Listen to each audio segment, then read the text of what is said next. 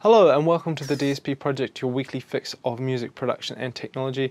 I'm your host Rupert Brown and I am coming to you from a very hot room. It is we're in the middle of London's 2-day summer right now and it is sweltering, so you'll have to excuse me if I'm a bit shiny. But anyway, we are here today to talk about the TC Electronic Level Pilot. This guy right here. And it is essentially just a volume knob. Now you might be thinking, well, I've already got a volume knob on the front of my audio interface, so why the hell would I want another one? Well, there is good reason actually. The most useful thing that I've noticed while reviewing it is previously to when I want to listen to my headphones, I've got to stand up and physically turn my speakers off. The reason for that being is the volume control on the front of my interface controls both the headphone amp and the monitor output. So with this here, and I should explain, this sits between the output of your audio interface and the input to your speakers. With this guy here, I can turn the volume right down so there's nothing coming out of my speakers, put my headphones on, crank them up, and use the volume control on the front of my interface to control my headphones.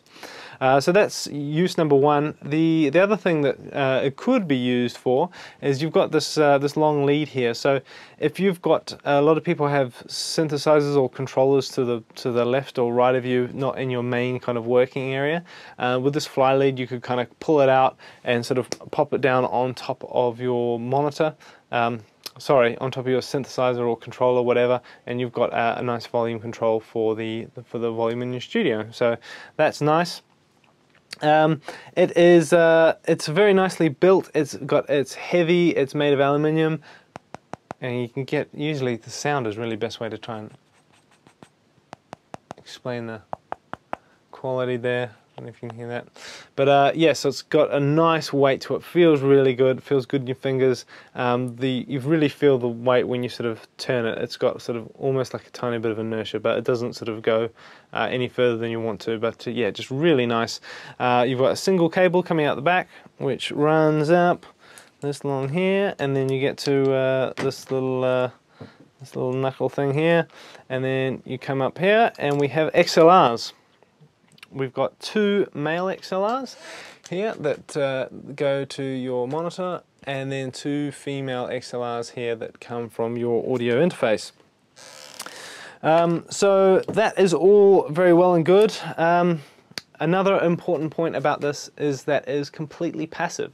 Now you do have competing products, something like, for instance, the Mackie Big Knob.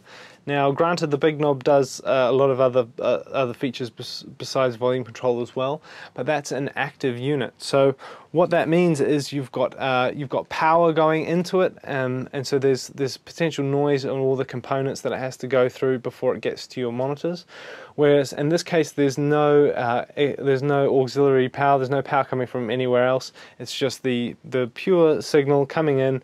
What will be potentially just one potentiometer in there, probably like a 4-pole one because it's balanced. I think that's right.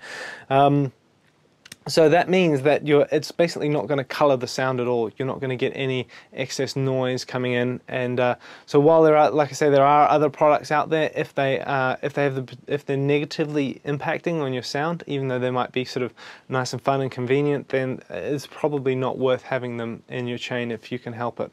But not so for this bad boy, because, like I say, it's passive. Balanced connectors, I think I said that, so it's all completely balanced to prevent interference. Now, it is not all happy joy though. I do have a few things that I don't like about it. First and foremost, with the connectors here.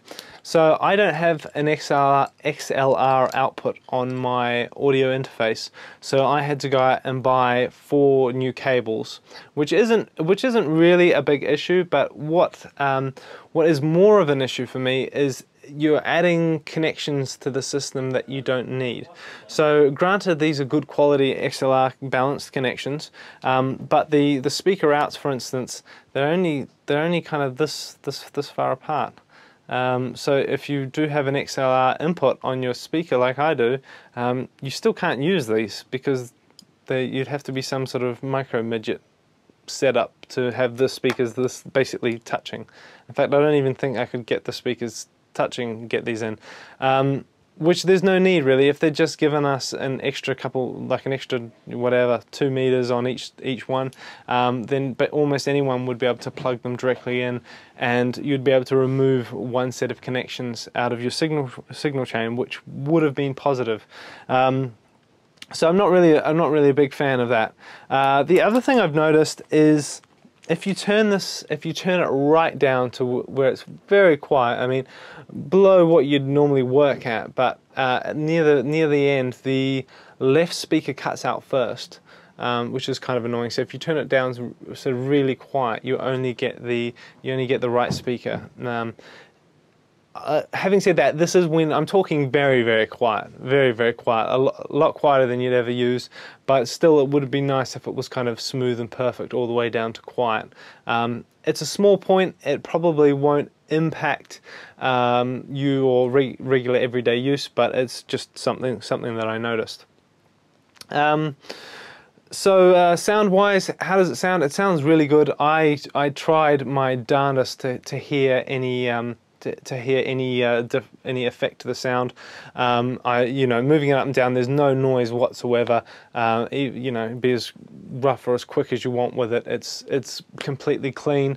That said, it's a very hard thing to A/B. I wanted to kind of set up an A/B, but I can only really do it with it completely open, and you've got to physically change the connectors. So it was a hard thing to A/B, but I think given the technology, and I did have a good listen, I really couldn't hear any difference that this thing is making to the sound. So I dare say that it's a completely clean device.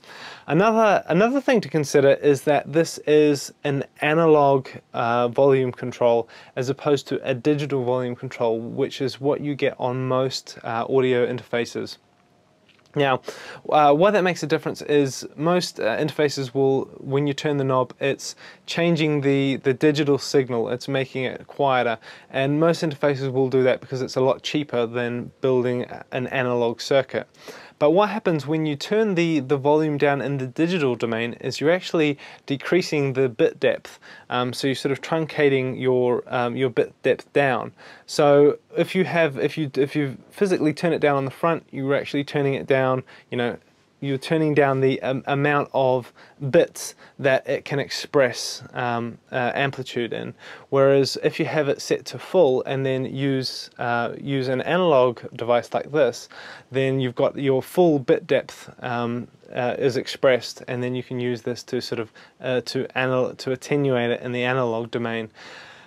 That being said, it's quite difficult to hear the truncation of using the volume control, because generally speaking it's going to be a lot quieter when you turn it down. So it's not a huge point that you're probably going to notice straight out the bat, but it's technically it is a point worth considering, that you're not truncating the sound when you turn it down if you use an analog device like this one.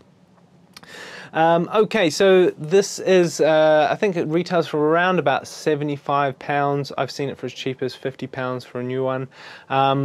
Is it expensive for a potentiometer? Well, yeah, it is expensive. But having said that, I think that the job that it does very well. It feels like absolute quality. It's beautiful. It looks great. Feels awesome.